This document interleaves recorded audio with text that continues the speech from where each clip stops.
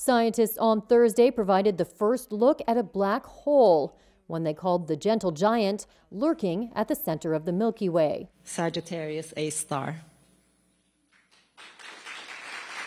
The supermassive black hole devours any matter wandering within its gravitational pull. The image shows a ring of bright orange light surrounding darkness. It is only the second black hole ever imaged.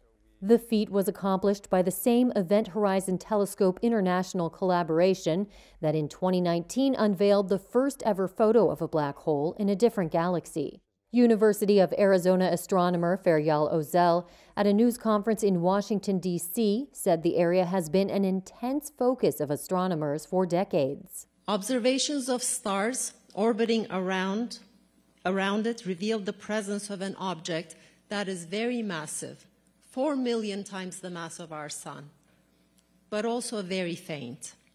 Black holes are extraordinarily dense objects with gravity so strong that not even light can escape, making them difficult to view. A black hole's event horizon is the point of no return beyond which anything, including stars and planets, gets dragged into oblivion. Astrophysicist Michael Johnson called the black hole ravenous but inefficient, eating relatively little matter. First, we see that only a trickle of material is actually making it all the way to the black hole.